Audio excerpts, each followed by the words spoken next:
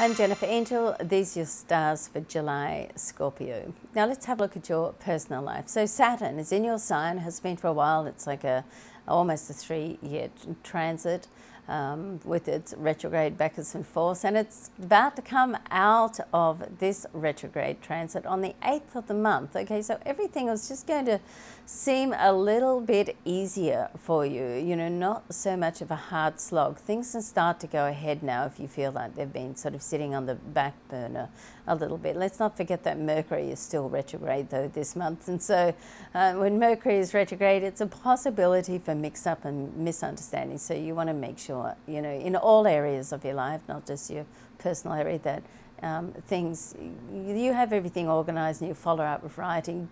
You never want to assume anything with Mercury retrograde, okay? And don't take advantage of anyone or anything.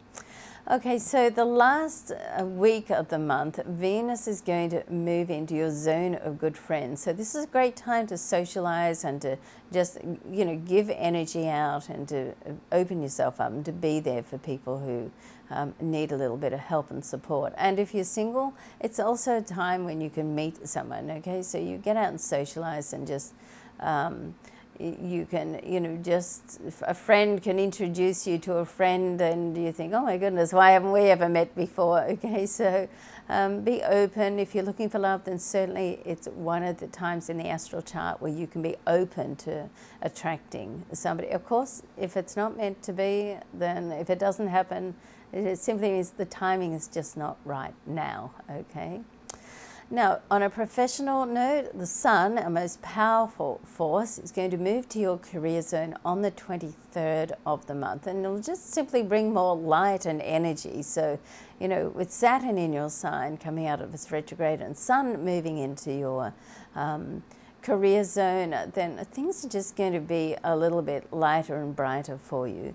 Now, Venus is in this area for the first 3 weeks, which makes it a positive time to just connect with people and positive connections for work. And so it's a good time to get out and network, okay? So you want to get out and socialize and you want to get out and network on a business level as well.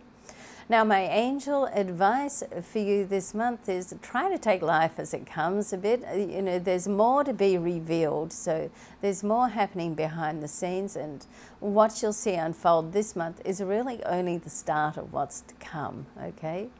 Now, your numbers for the month are 2, 8, 16, and 18. I've left room there for you to put your own 2 lucky numbers in. Have a great month, Scorpio. I am Jennifer Angel. Thanks for watching.